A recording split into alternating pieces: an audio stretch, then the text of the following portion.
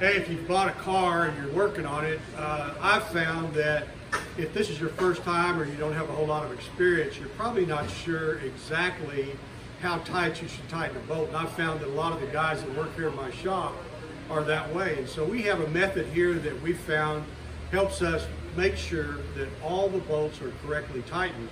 That method is that you take this bolt like this and you use a torque wrench like this and you tighten it down to the proper specifications. And once you get it there, then you take an ink pen, this acrylic ink pen, and mark the end of it like that, so that you know that this bolt has now been tightened. Because in many cases, you'll be working around the car, you'll get distracted, you'll come back, and you'll miss some bolts.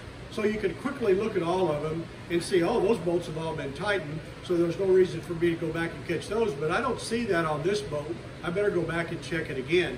Now, for you guys that want to go to the car show and you don't want your bolts all messed up, you can always come back with some lacquer thinner when you're all done on this job and wipe that off and make it look nice and pretty.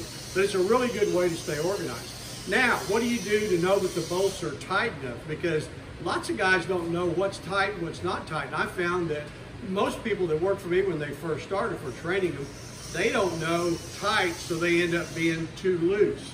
That's why we've gone to torque wrenches. This is an example of a 3/8 drive torque wrench that we would use. And if you can look up on a chart on the internet, it'll tell you for a 5/16 bolt how tight it should be. You make your adjustments here by turning the bottom of this to whatever tightness that you need, like 15 torque pounds or 30, and then use the torque wrench on here till it makes a noise. Now this is a 1/2 inch, it's a little bit bigger, but maybe you can hear the sound on this when it tightens up. Here we are, we're pulling on it. Now listen for the click. That means that bolt has been tightened up to whatever spec that I put inside the torque wrench.